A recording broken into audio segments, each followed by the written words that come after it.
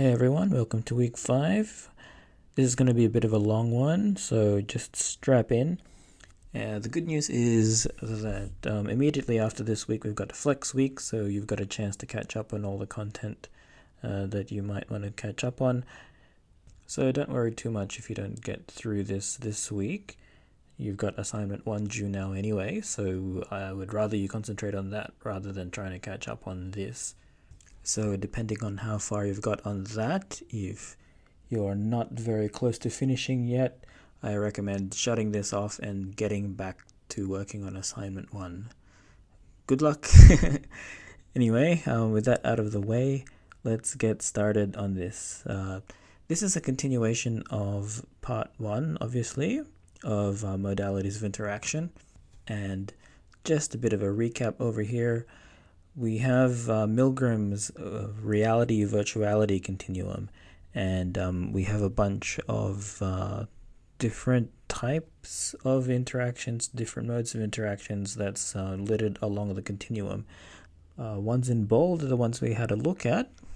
We broke down the various components, and then we saw what's special about them, what kind of trade-offs they've had to make to concentrate on their particular niche. Now, if we were to list out all the different modes of interaction that we currently have, this would immediately blow up into something pretty huge that we can't really manage. So it's useful to put all this confusion into some kind of framework. And if you study enough of these things, you'll notice that it falls into this the rough kind of pattern. You might have seen something like this before. Maybe not exactly the same, but something like it. This is just my own interpretation of my own experience throughout having to deal with a lot of these different systems. This is by no means the definitive model for all of immersive interactions. Think of this as a starting point, and if you have contributions to make to this model, please share it with the rest of the class. Let us know. Maybe you'll be like, oh, there's a gap over here, Matt. Maybe we should add something else over there. We didn't think about this other thing. How does the model incorporate that? So please don't think of this as gospel truth that will never change. Now, with that disclaimer out of the way, let's go through this model. Let's see how useful it is. Let's have a quick stroll around the diagram. Let's start with the smiley face right there in the very middle, which is our user. And then you'll see there's like a little cycle thing happening there. From our user, we've got our state tracking systems. This is the part that tells us what our user is currently doing, where they're looking at, what they're holding, or where their hands are at, their body posture, if they have anything that they're saying at the moment. If we're lucky enough, we might even have access to their brain waves, or any other type of neuroelectrical signals that they might be giving off, like muscle signals around your wrists to know how your hands are oriented, or I think heartbeat counts as neuroelectrical signals, so let's just say heartbeats. And I'm catching myself getting sidetracked here a little bit, so let's get back to it. So essentially we need to know what our user is currently doing. This information is then fed to our interaction control systems, so we can then decide what to do with all that information. This interaction control system would not only take data from our user, but any number of other things, like maybe it needs to keep track of other characters within the interaction system, within the immersive environment. Maybe it needs to keep track of objects. It definitely needs to keep track of terrain, if that's something that our design calls for. If it needs to communicate with other external systems, then it's going to do that. And just by the very nature of things, this singular interaction control system that we're referring to now would of course be made up of even smaller subsystems working together to become a whole. So it's not really just one thing. We just think of it as one thing. We can nitpick the details to death, but let's pull back a little bit and just think of this as an abstract construct called the interaction control system. And essentially, it's where we decide what to do with the information that we take. Once we've made the decision, though, we need to feed that back to the user, and we then have any number of ways to get that back to the user. There's a lot of emphasis on visual feedback, So there's a lot of work on displays and all sorts of magic associated there. Sound is a thing, and so are haptics. Feedback in this case is something a little bit more direct, something more sensory. So it's not like feedback in terms of, hey, here's a form and then fill it out and then we'll do something about it. It's more immediate. And of course, this is the sort of thing that you study in 9901. But for now, let's just wrap it up in this concept of sensory feedback. So we take the sensory feedback, give it back to the user, they react, they use their own agency to do whatever they need to do, and then we, as the designer, would keep track of whatever they're doing through our state tracking systems, and then the whole cycle goes around in a circle all over again. Does that sound pretty reasonable? So in this slide, I tried very hard not to mention any specific technologies that are involved in any of these steps. In fact, we don't even need any technology. We can apply this model to real-life situations with no virtual objects to deal with whatsoever. We can apply this to restaurants. So let's just do this really roughly. We have the user, they're standing there at the front of the door. Now let's consider everything in the restaurant to be our domain as immersive designers. That includes the tables, the chairs, the employees, and the rooms. So we notice the user at the front of the restaurant. That's our state tracking system. Our standard operating manual says that we need to go greet the customer. So this represents the interaction control system. Now, having decided to greet the customer, we go ahead and open our mouth as the maitre d' representing the restaurant, which is the sensory feedback. The user then receives this feedback and they can decide whether to continue with this experience, continue with this transaction, or turn around and leave. If the user decides to stay, the whole interaction cycle goes again. You can apply the same principles to when they're ordering food, or making a complaint, or asking questions. Now, you'll notice that modern restaurants obviously use technology, so they'll have like the iPads or whatever, or maybe they'll have those portable payment tappy things, a notepad, and that's not even counting the things that we don't see, like say for example the kitchen, where I'm sure they use all sorts of fancy schmancy cooking type tech. Like I'm just imagining like a flamethrower or something that perfectly cooks your steak or something. I don't know. I guess also not all restaurants cover up their kitchen, so places like Chef's Gallery and Din Tai Fung have glass windows into the kitchen, so you have some insight into that. That's what we call transparency in the human autonomy teaming business. Anyway, getting sidetracked again. The picture that I was trying to paint there was that this concept of interaction control system that we have is actually made up of lots of other little things that come together to form a coherent design, and it's our job as immersive designers for that coherent design to come through. It also helps us a lot to know what kind of information that we're able to take advantage of, so it's also important for us to know what the state tracking systems are. And by the same token, it's also important for us to know what's available for us in terms of sensory feedback. And all this together results in, hopefully, if we've done things right, a good, nice immersive experience for our user, and they'll come back to our restaurant. And of course, I'm not really talking about restaurants. I'm talking about immersive design and immersive systems in general. And I know things can get really overwhelming at times. There's just a lot of technology and things out there that we can put together and recombine to create any number of compelling immersive experiences. But you know, if we were also a restaurant owner, we have the same issue. We have there's tons of different types of foods and ingredients.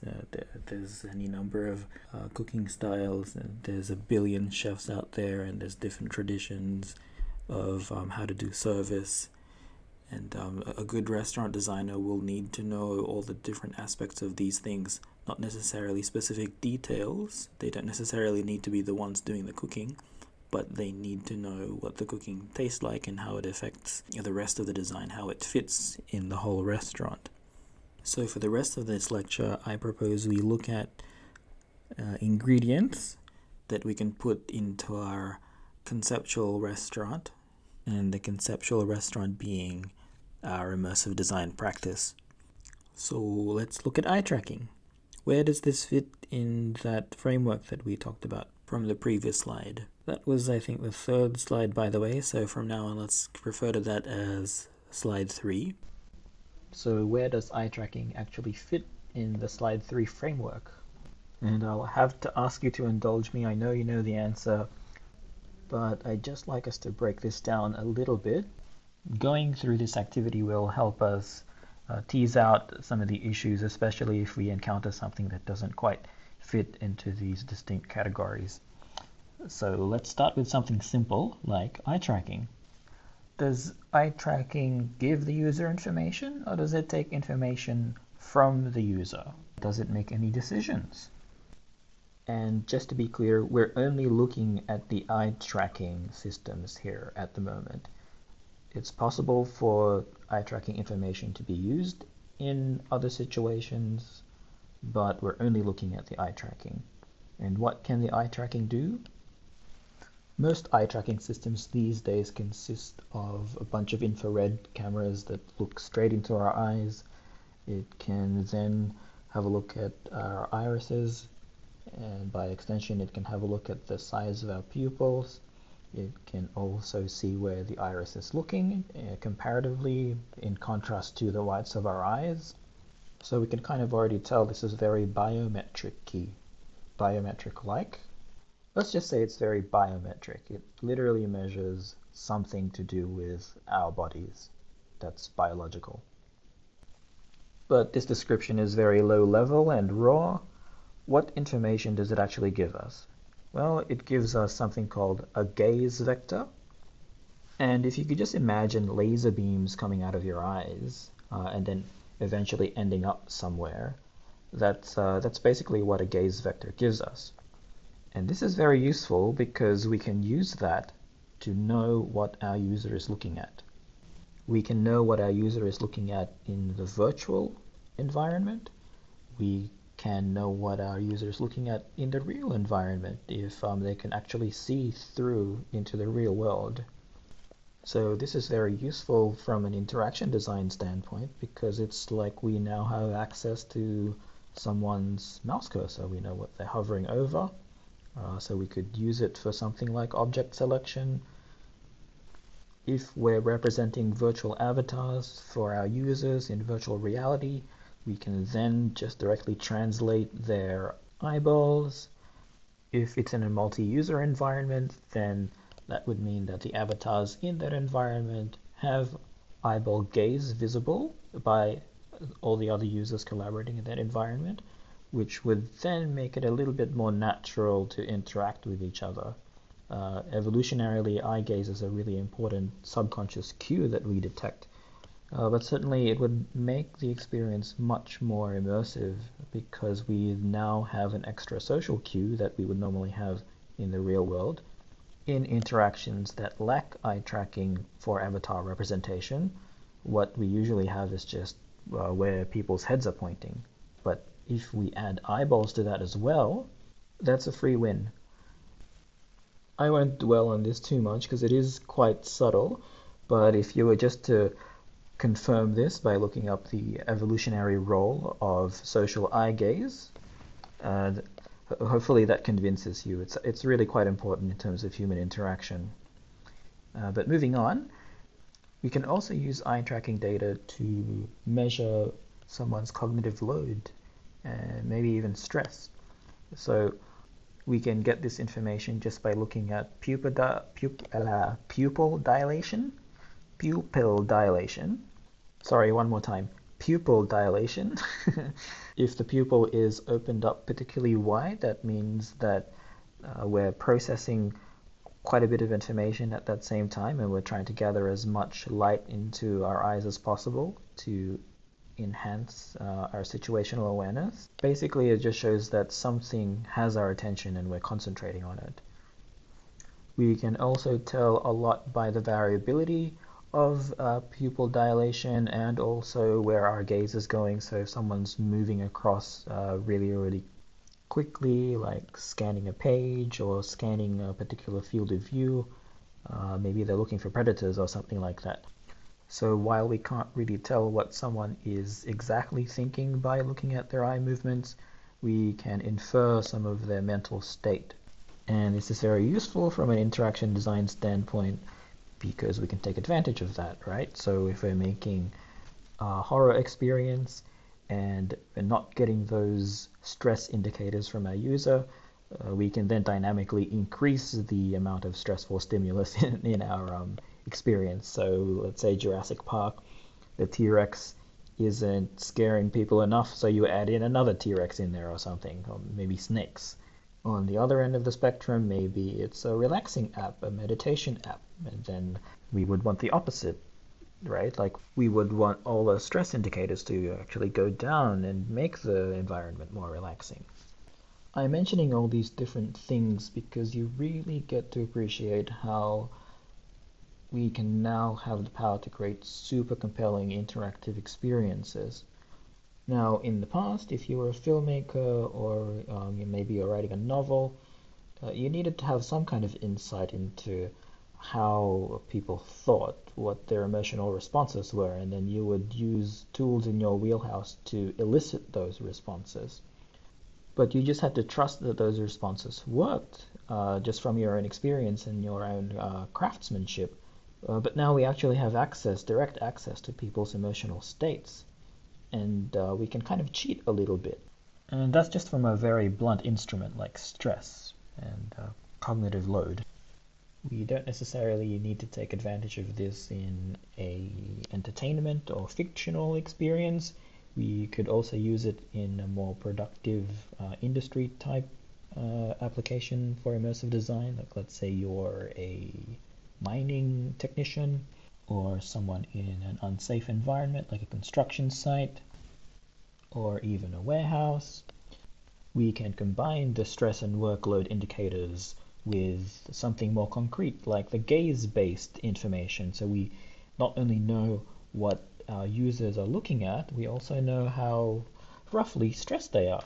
So we can use this as a kind of measure of situational awareness. So if you're in a forklift and let's say someone had an augmented reality headset on and they were using our app, we could use the information coming in from the cameras looking outside to notice any obstacles. Let's say another teammate that's walking across the path of the forklift.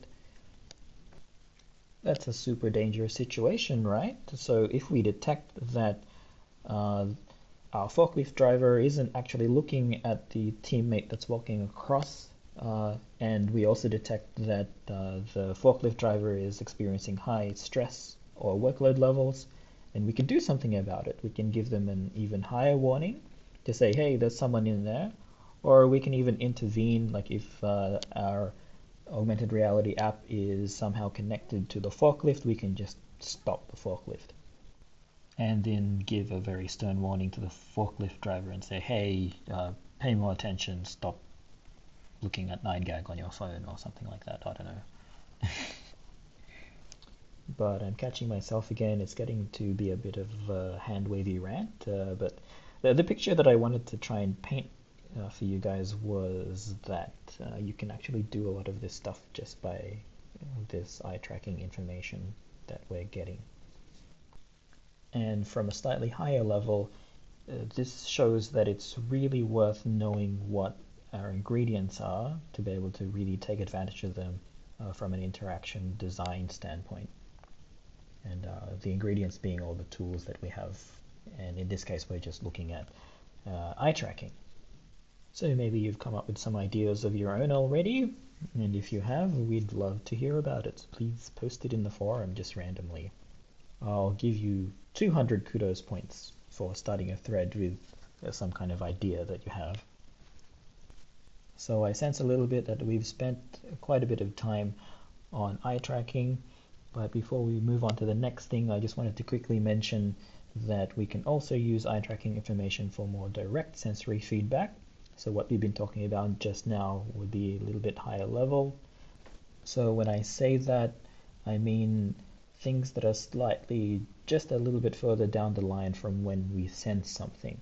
So all those affordances, being able to know what our user is looking at, for example, and then doing something about it, like object selection, that's an affordance. But we can also use eye tracking information to enable and enhance quote-unquote sensory hacks. So one really favorite thing of mine is dynamic foveated rendering. Now, we talked about foveated rendering, and just as a bit of a reminder, it's where we render the graphics in the middle of our vision at full resolution. Outside of that narrow band of full resolution, we don't render it as high. And people will still perceive the same quality image, but we're not spending quite as much computing resources. So that's a cool hack that enables higher frame rates, less motion sickness, and that kind of thing. But what we've talked about so far has just been fixed foveated rendering. That is, we're just assuming where the user is actually looking at in the screen. So now that we have eye tracking information, what we can actually do is follow where the user really is looking at and move around where the full resolution is being rendered. So in fixed foveated rendering, if the user looks away from our assumed center of vision, then they'll see blurry things. But with eye tracking, the user can just move their eyeballs anywhere inside our headset, and the full resolution will still follow them because we're actually following them with eye tracking. So that's really cool, isn't it? We can also use eye tracking to manipulate what objects are being focused in our display. As of right now, the year 2022, most of the displays that we have access to are what we call flat single focus displays. And for most situations, this is perfectly fine, but we suspect that there might be a bit of a safety issue in long-term use because we're not shifting focus in our lenses, in our eyes. We're always looking at the same thing. The display doesn't move, so it's always going to be in the same focus. And as a bit of an anecdote, I noticed this in a friend of mine that was playing Robo Recall for hours. And then lunchtime came, we tried to go for lunch, and then she found that she felt a bit funny when walking outside of the headset. If she jumped back into the headset, she walked fine, but when she took the headset off, it was like, what's going on here? And I suspect that is because her eyes just needed to reacclimatize to doing dynamic focus in the real world, because we need to do that in the real world. And there's a really quick trick we can do to illustrate this.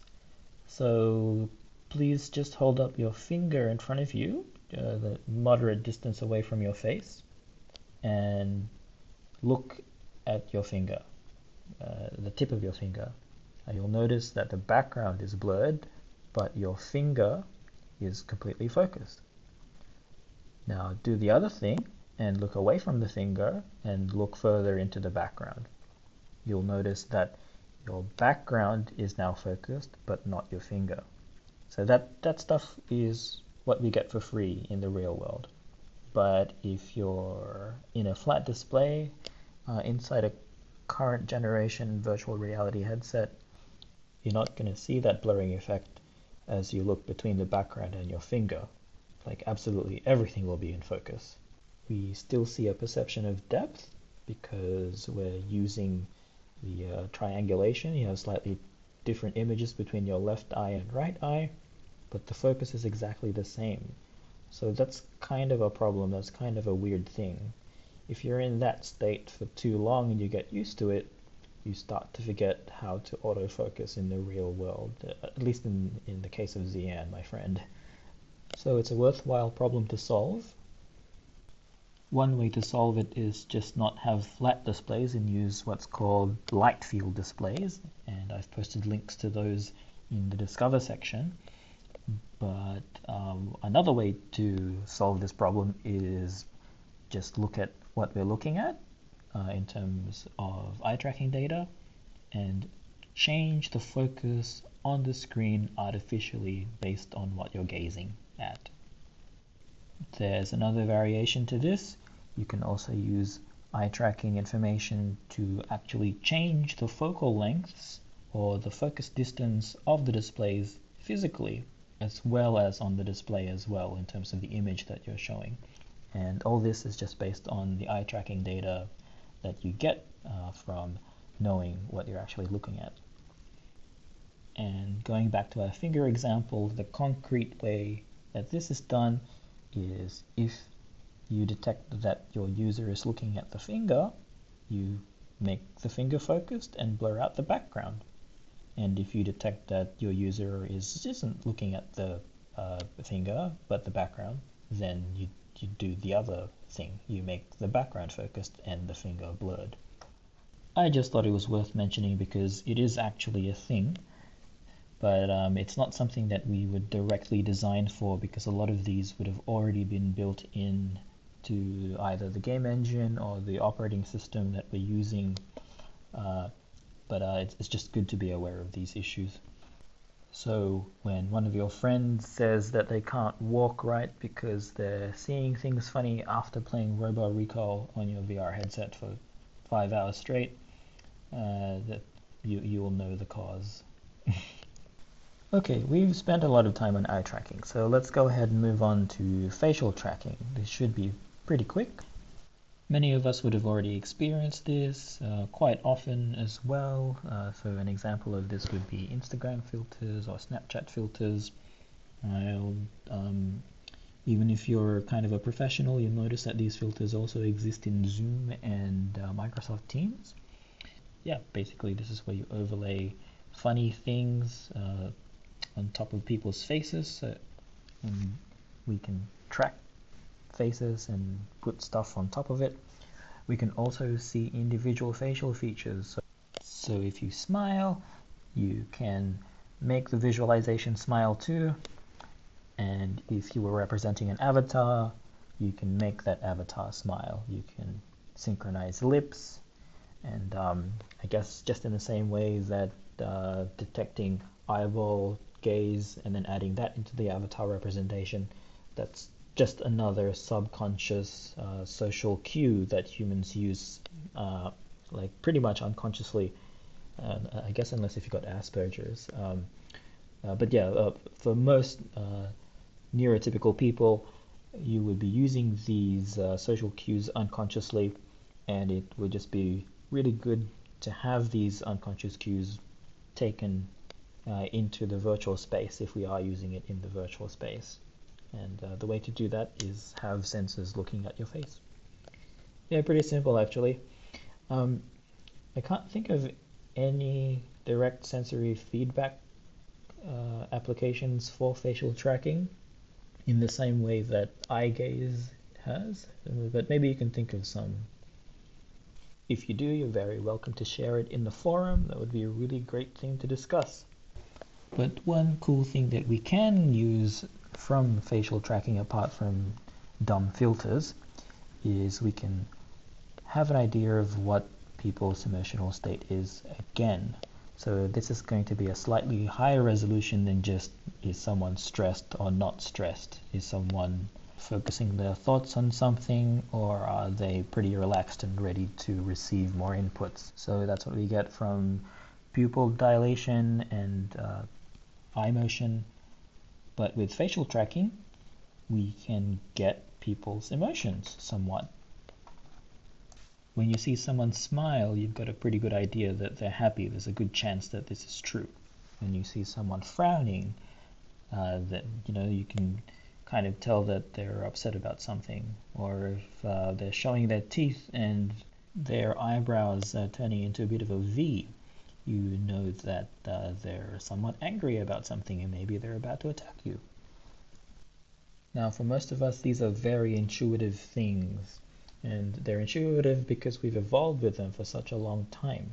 And a lot of these reactions are involuntary, actually. So that's why we have this expression. You should have seen your face, like, I don't know, when we surprise someone, or like, I don't know, do a pretty good prank. So you should have seen your face when I did blah. And yes, we can consciously control our facial expressions, and I think in some circles we call it acting or something like that. Just go across the street to NIDA if that's the thing that you want to do. NIDA is the National Institute for Dramatic Arts, so that's where you go when you want to cause drama. Sorry, do drama, not cause drama. But yeah, taking all the jokes aside, facial reactions are an unconscious reaction to things, and us as designers can take advantage of that by looking at our users' facial reactions and then tailoring our experiences based on that, in a similar way to how we discussed it for managing stress and cognitive load in the eye tracking. And now that we have a much fuller range of emotional tracking, this is called affect tracking, we can do something like affect synchronization, where we basically match our experience with our users' emotional states, whatever our design may be. And that's something that hasn't really been done too much, so it'd be really good if us in this class would do stuff like this and get famous for doing it. And we really have this opportunity. That's why this field is super exciting. Now, having said that, facial tracking and also eye tracking is not very commonly available right now, and right now is March 2022. But it's good to know that these things are available now, so we can start designing for it. It's still within the specialist domain. The equipment you need to get is a little bit expensive, but it opens us up to designing really powerful experiences. And when I say equipment, I don't necessarily mean tech. This stuff is already happening in theme parks. So if you were to go to, say, Walt Disney World over in Florida, you'll see a bunch of actors pretending to be characters from the stories, but they're not acting out a particular play or a particular scene in the play. They're walking amongst the public, the users of this immersive experience, which means you can actually interact with them dynamically as if you were talking to those fictional characters in the real world. Now, their reactions to you is constrained by scripts and rules and things like that, but it gives you that illusion, right? And the only way they can do that is because they're able to assess your state and look at where you're looking, have a look at your face, how you're reacting to them, listen to what you're saying, etc., etc. And it's a really powerful experience when you do have it, right? Because it's like you're not just sitting there watching a film, you're participating in it. I mean, that's pretty amazing, right? It's amazing. But we have a limitation. The only people that can design for those experiences are the employees of those multi-million-dollar theme parks, because we need to hire actors, we need to hire people who build props and costumes and things like that. The cool thing about having them virtual is basically everything becomes free, almost. The only thing that we need to pay for is production of the digital assets, and then once it's there, we have it perpetually. And our audience expands exponentially. It's not just the people that can afford to go to these venues, pay for accommodation and tickets to get into the theme park. It's everyone, and that's the opportunity that we have right now. I mean, it's not quite here yet, but you can see it coming. It's coming soon. And I'm probably preaching to the converted, so I'm gonna stop preaching. And that's a very optimistic vision of biometrics in immersive design.